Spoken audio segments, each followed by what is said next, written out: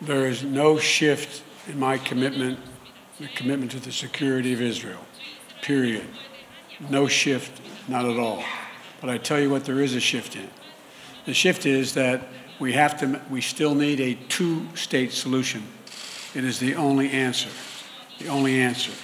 And what I'm convinced of is that we can now move, as I did even before I was able to negotiate, before the ceasefire was negotiated, that I made it clear that I spoke with President Abbas.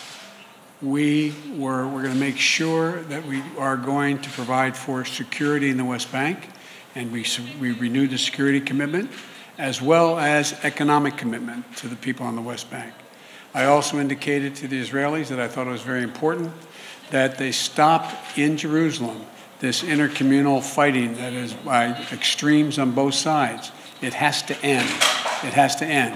And I'm prepared to put together, and I'm going to attempt to put together, a major package with other nations who share our view to rebuild the homes, and without re-engaging, without providing Hamas the opportunity to rebuild their weapon systems, rebuild the Gaza, rebuild Gaza. And they need the help, and I'm committed to get that done. And so and I think that, my party still supports Israel. Let's get something straight here. Until the region says unequivocally they acknowledge the right of Israel to exist as an independent Jewish state, there will be no peace. One of the reasons why we're able to get the ceasefire in 11 days, they didn't do what other people have done. I don't talk about what I tell people in private. I don't talk about what we negotiate in private. What I can assure you, though, is that the last times it took 56 days and then 6 months to get a ceasefire. I'm praying this ceasefire will hold. I take Bibi Netanyahu when he gives me his word. I take him at his word. He's never broken his word to me.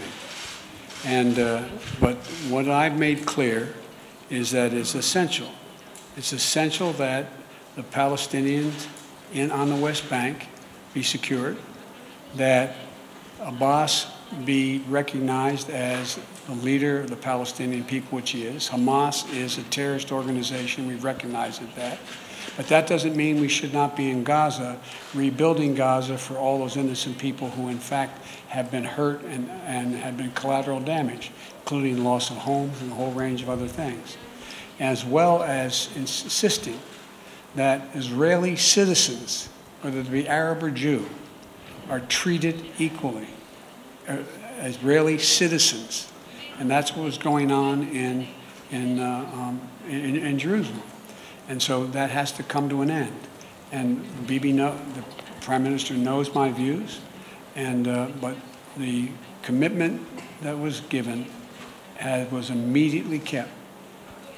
From the very beginning, I told him what our objective was, that there needed to be a ceasefire, and he, in fact, kept his commitment in the time frame in which he said he would do it.